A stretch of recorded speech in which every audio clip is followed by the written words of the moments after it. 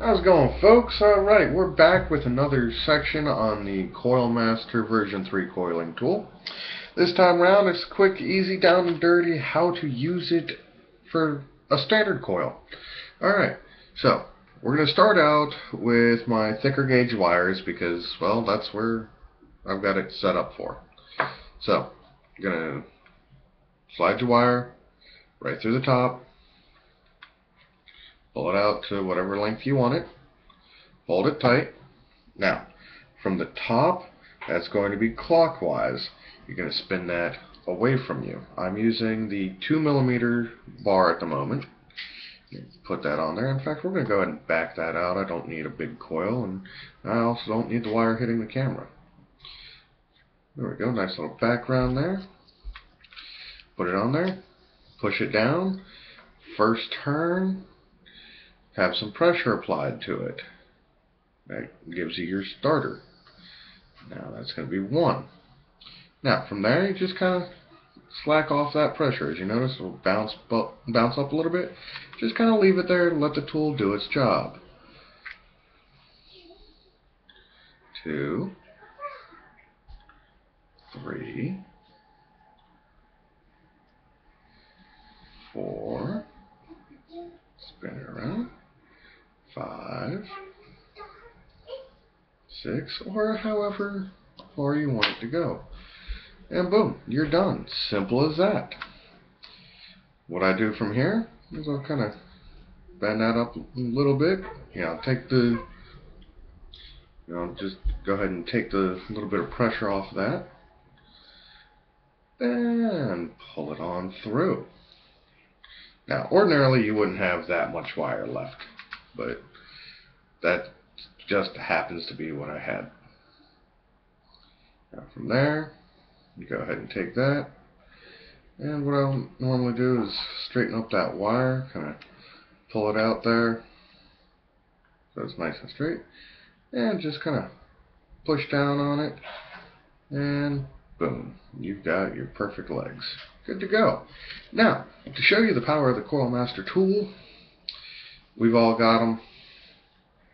You've got your bent to hell, messed up scraps. See that? Ordinarily you wouldn't wrap that. Well, we're going to today.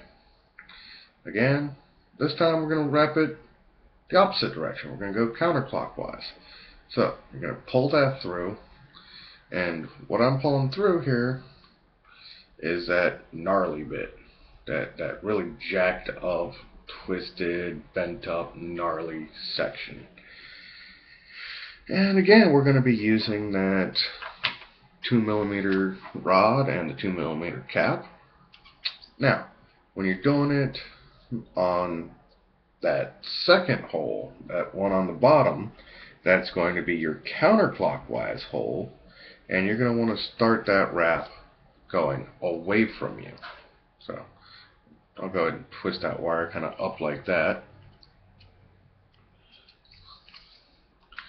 And get it on there, push down for that first wrap, and from there you just kind of slack off. Let the tool do its job.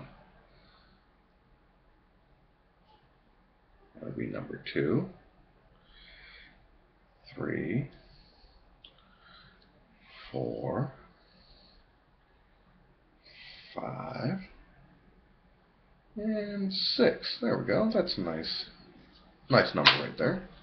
And then again, you just kind of bend it up a little bit and pull it through. Ordinarily, you wouldn't have that much leg left.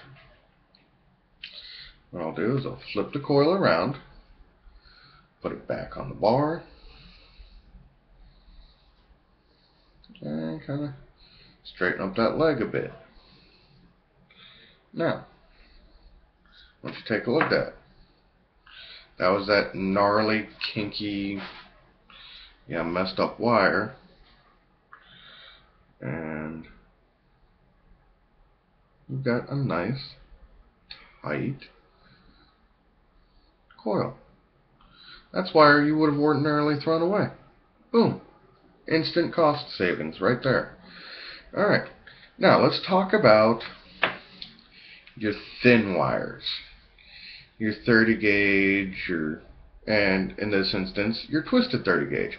I don't have any 32, so I've got 30 gauge and twisted 30 gauge. Now, the twisted 30 gauge you can use on the standard setting if you want, but I normally end up going with the thin setting just because it makes life easier. So we'll put that through, and just to show you, put that cap back on, and it's on the top one, so it's away from us and then towards us.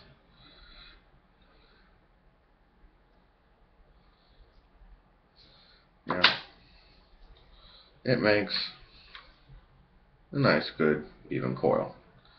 Now, what we're going to go ahead and do here is untwist that. We're going to go ahead and take that apart because, well, it's really not going to jack it up too bad. And as we've already seen, the CoilMaster tool will work with jacked up wire. Let's see, we've got a really bright spot right there. So, oh, that didn't help at all now, did it? Alright, that sun is killing me. We'll go ahead and straighten that out a good bit. Now, what we're going to do here is find the 2mm end of our cap, because that's what we're working with. We're going to take our hex driver, Allen key, Allen wrench, whatever you want to call it. Get it in there, and just unscrew that screw.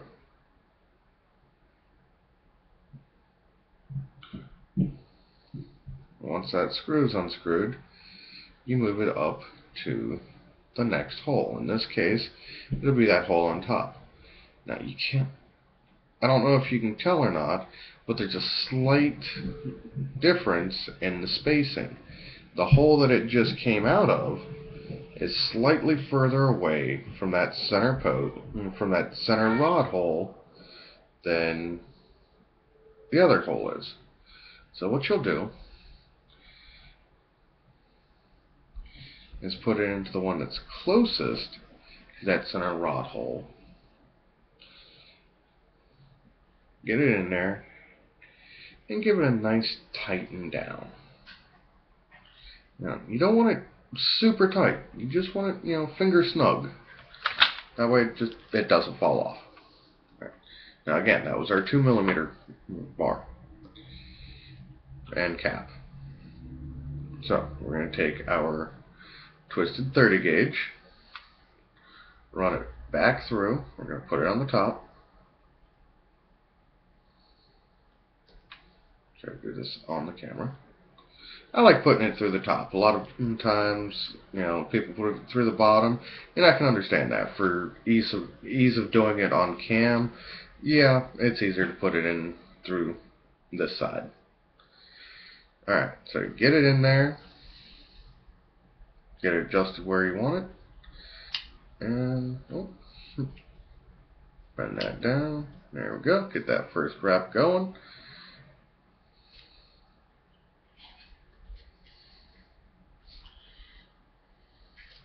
And there you go. It wraps up just as easy as sin. Nice, beautiful coil.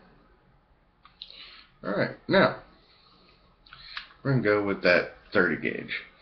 Everybody has problems with that 30 gauge because nobody ever adjusts that screw. A lot of people don't realize that's what that screw is for. Now, we've already adjusted our screw, so we're going to throw it in there. We're going to hold that wire down with our thumb, get our top cap, and just, there we go. Gotta get it on there. Sometimes it gets it, sometimes it don't. There we go. I got it. And just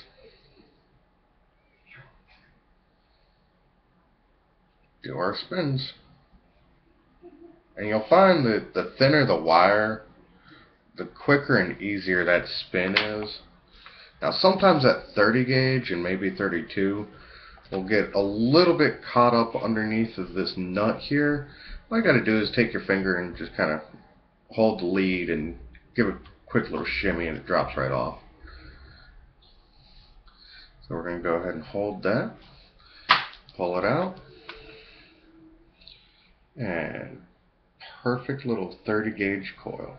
Well, actually it's a 2.5 millimeter 30 gauge wire coil. But either way, I couldn't have done better than that on a drill bit and hand if I'd practiced for 30 years. There's no way I could have made a coil that nice by hand. And here it is. One simple little tool does it all. Now, if you want to go smaller than that, you can. The CoilMaster version 3 goes all the way down to a 1.5 millimeter rod. However, that's as low as it goes for the rods that come with the version 3. But if you have an old version 2, you can use your 1 millimeter rod from your version 2 in your version 3. Now it's going to be a very short rod compared to the ones that come with version 3. But if you absolutely have to have that 1 millimeter coil, you can use your old rod in the version 3. Alright, and with that, we're going to go ahead and end this segment. CoilMaster, I very much appreciate the ability to get this and use it and review it. And I look forward to reviewing more of your products. Anything you want reviewed, you let me know, and you'll get a very comprehensive, in-depth review. Alright, have yourself a great day. Bye-bye.